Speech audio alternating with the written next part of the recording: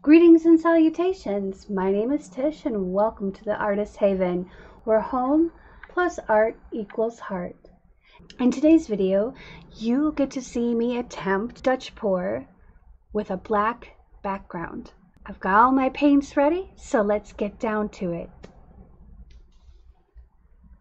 Thanks for joining me. I'm Tish and I am the artisan and owner at Happenstance Furniture and Sundries. I tried a Dutch pour, my first one ever in my lifetime, and I loved the way it looked, but this time I want to use black. I want to see if I can get a similar effect with black, because most of the Dutch pours I've seen have been with white. So let's give that a whirl. First thing we're going to do is, this is a custom blend of teal and a custom blend of purple, and this is Artist Loft metallic gold,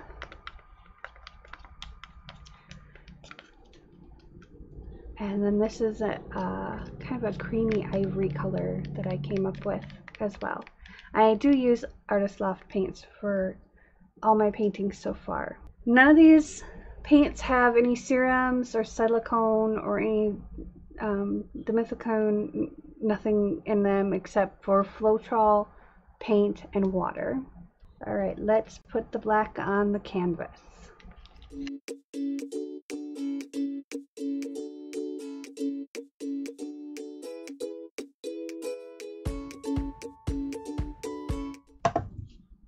Okay, let's start with this ivory.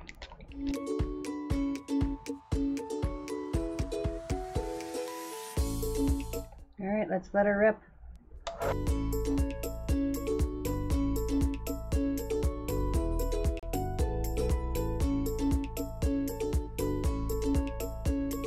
Okay, I really like that. I'm not a big fan of this right here, so we're going to pull this out.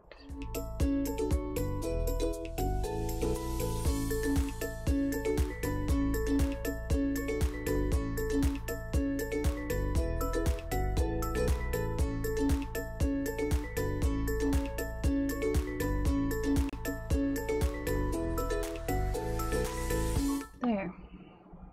Now let's give this a light torching.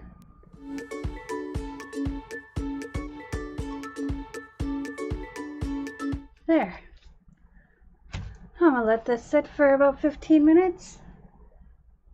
We'll come back and check it out then. It's been 20 minutes. Let's go in for our close-up.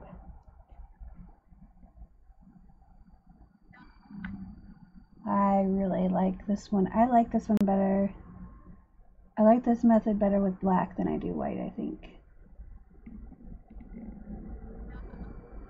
It's not as wispy and airy on the black.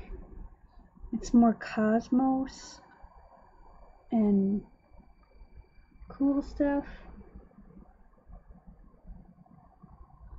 And I don't know about you, but I really like this.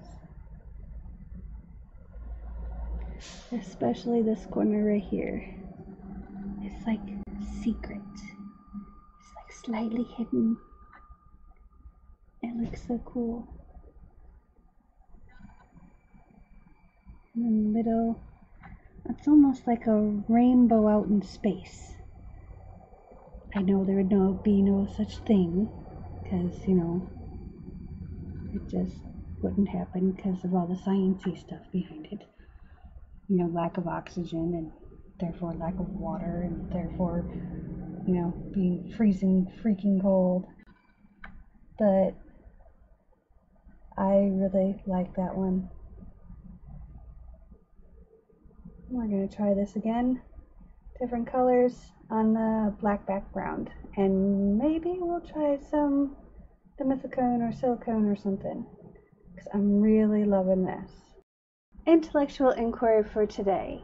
Since we were kind of talking about space and space travel, I was curious to know what would be your one destination that you'd love to travel to before you leave this earth? Let me know in the comments below.